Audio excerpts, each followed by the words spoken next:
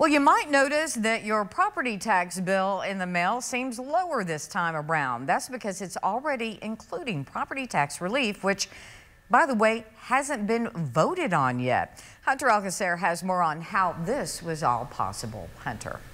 Crystal, I spoke with State Representative Brooks Landgraf today about how the state was able to afford all this property tax relief and what this means for the average Texas resident. Local appraisal districts all around Texas, under the direction of the state, were told to reflect property tax relief that's going to be on the ballot this November. But how is the state able to afford giving out property tax relief like this? Where did all this money come from?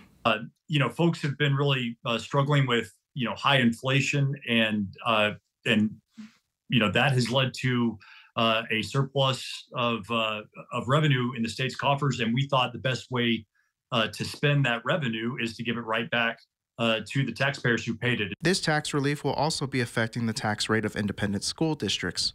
But according to Landgraf, the state is in a position to make sure no one is getting the short end of the stick.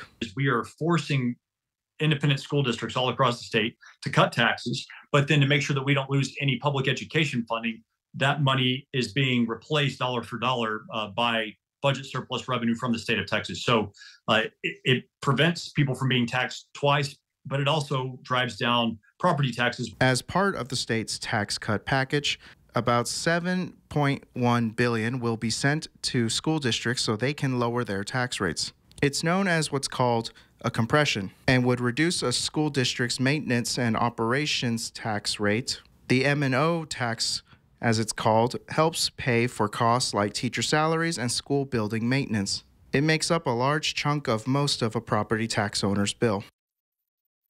Landgraf also says that in order for these property tax cuts to be finalized, Proposition 4 would need to be voted for on the ballot this November.